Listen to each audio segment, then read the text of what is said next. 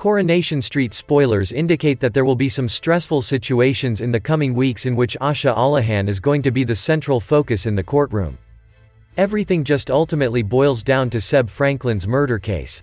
For the terrible incident that happened earlier this year, Kelly Neelan and Brent are also likely to face trial. Moreover, Nina Lucas was also seriously injured and was taken to the hospital. Asha, a youngster who once had a brief relationship with Nina earlier this year, is one of the people who was assigned to the case.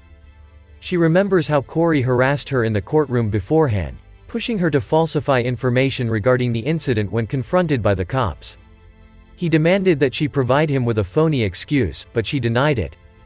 Of course, Sabine, the lawyer for Corey, immediately questions Asha if she still loves Nina, trying to weaken her. So, what is she going to answer? Also, when she responds, Nina will walk into the room. What will Nina think? Afterwards, Imran Habib is given the opportunity to interrogate Asha. He says that Seb was killed just because he was standing in the way. And he also says that Corey was pursuing Nina because of resentment over Asha's preference for her over him. Asha becomes terrified after hearing this mind-blowing concept because it makes her feel that she was to blame for this incident in some manner. Then she starts tearing up outside of the courtroom and her father, Dev, soothes her. According to other CS spoilers, Corey will almost certainly give a false explanation in court.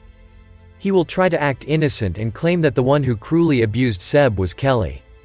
Corey will also say that Rick, Kelly's deceased father, allegedly threatened to kill him if he revealed the truth. So, hang tight to see how things play out next week.